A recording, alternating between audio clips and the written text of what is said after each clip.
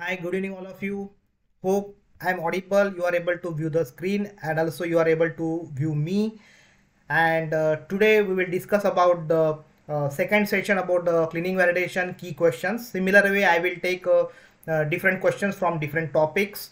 You can suggest the topics, and even you can suggest the questions also. I will compile these all questions and I will take a separate session so that it will be lifelong available in the YouTube, and many companies or many people are taking the benefit of this. Okay, so let us discuss about today's questions, what we are going to discuss. I identified for today's discussion three total questions. The first question is dedicated equipment required for manufacturing of potent compounds. So the question is, when you are manufacturing the cytotoxic product, mutagenic product, or high pharmacologic activity, do we need a dedicated equipment for manufacturing of these potent molecules or potent products? That is the question many companies ask.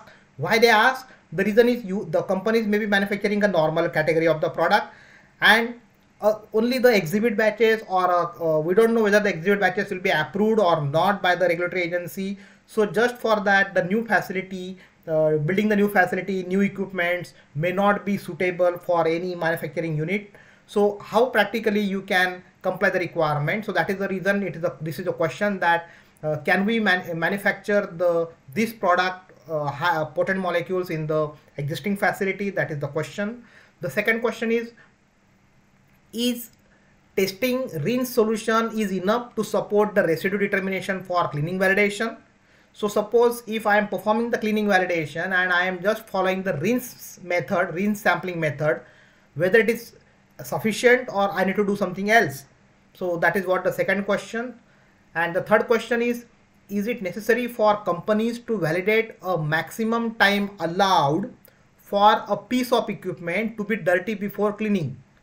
So the question is whether the companies need to validate the dirty equipment whole time for a maximum time, where you can keep the equipment dirty for long period. So whether it is required by the companies. So you will say the answer is yes, but there is something tricky for this question. So please go through these questions one by one and let us discuss about the answers in line with the guidelines. Okay. So before going ahead, I will just share one disclaimer. So you can go through it, you can pause it if you are interested. Otherwise, we will directly move to the next slide and we can start discussing on the today's first question. And today's first question is whether the dedicated equipment required for manufacturing of the potent compounds. The answer is given by US FDA, and believe me, I just copy and pasted the answer from the FDA expectations. Okay, if you are interested, you just ask me. I will even give the detailed reference also, that where it is mentioned, which FDA guideline, I will share you. Don't worry about that. So what FDA expects? FDA expects that separation or dedication of facilities and equipment for the manufacture of potent compounds is not specifically required by CGMP regulations. Exactly expectation by guideline FDA, that not required. However, now here the key point. However, manufacturers should identify drugs with such a risk and define the controls necessary to eliminate the risk of product cross contamination in non-dedicated equipment and facilities. So the companies should, what they should do, they should do the risk assessment, identify the different risks, because you are going to manufacture the potent molecule in the shared facility. So you need to perform the risk assessment and you need to put some controls to control the cross contamination in the facility. Such a controls include proper cleaning validation, and other contaminant controls. So what are these? From which what you got it? You got the information from this requirement of FDA that yes, we can manufacture the potent molecules, potent product in the separate in the same facility. Separate or dedicated equipment and facility is not required. However, we need to perform the risk assessment. You have to identify the risk with respect to the cross contamination, because you are going to manufacture the potent molecule in the shared facility, and then you need to put some controls. That is what the expectation. Further, FDA is specifying the point, in designing a facility, firms should carefully evaluate manufacturing processes to determine best procedural control and floor plan, optimizing the flow of materials, equipment, and people to help prevent product contamination. So this is what the thing that that indicates that you need to think about this, that you need to have the facility control as well as you need to have a procedural control, and that procedural control should be how best procedural control you need to put to avoid the cross contamination, exactly taken from the US FDA guideline. Okay, so the next question is a testing rinse solution enough to support residue determination for cleaning validation? So this is what the question, that if I am performing the cleaning validation, and in the cleaning validation, as you know that we can take the swab or rinse, or some companies they do the placebo testing.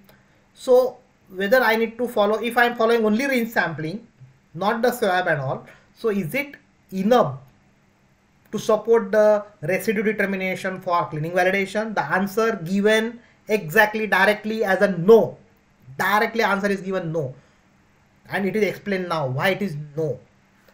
For cleaning validation, rinse samples alone should not be acceptable. For cleaning validation, rinse samples alone would not be acceptable.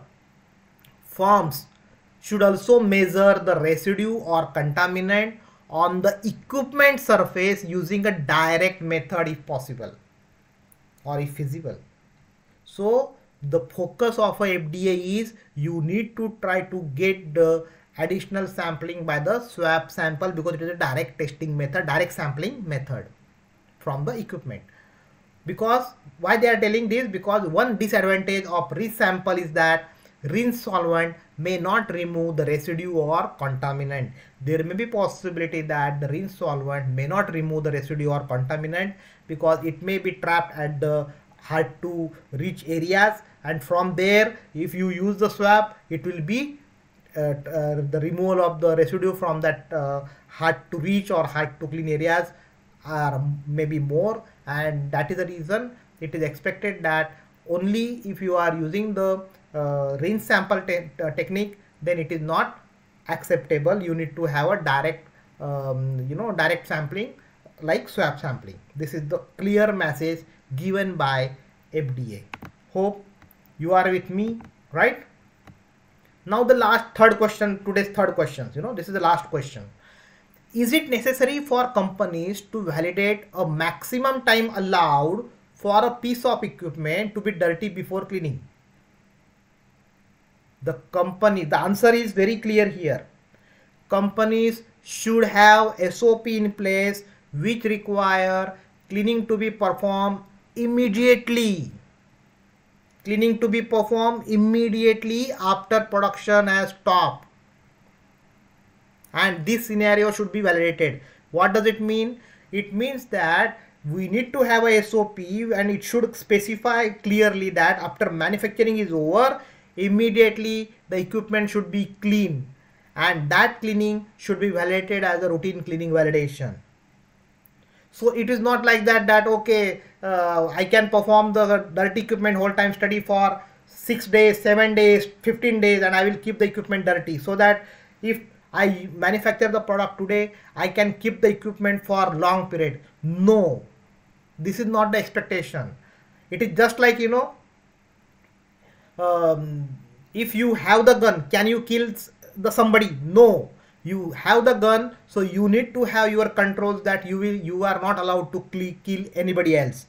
So similar way, you need to have a SOP, and which will recommend that to clean the equipment immediately after production is complete.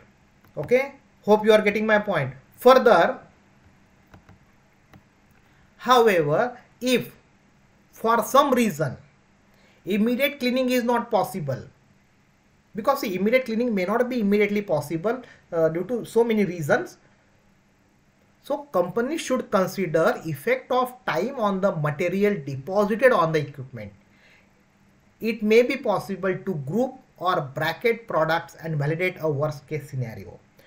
So the point is, it should not be routinely followed. That means what? If you need to perform dirty equipment whole time study, it is what it is clearly mentioned here, right?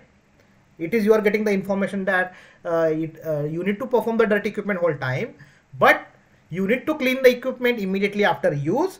Second thing, it should not be considered as a granted that yes, I am having a dirty equipment whole time, so always I will follow that dirty equipment whole time and I will clean by referring the dirty equipment whole time. This should not be the practice.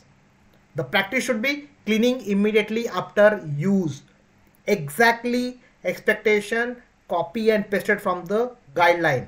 Hope you are with me and everyone is clear with this, right? If you have any questions, please put your questions in the comment section.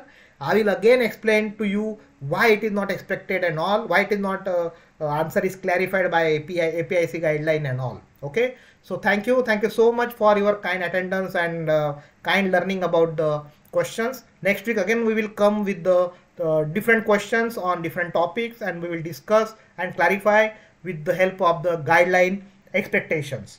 Hope everyone is with me. If you have any questions, please put the questions in the comment section. Again, same questions I will take up to explain you in detail. Thank you so much and ensure all time compliance. Thank you.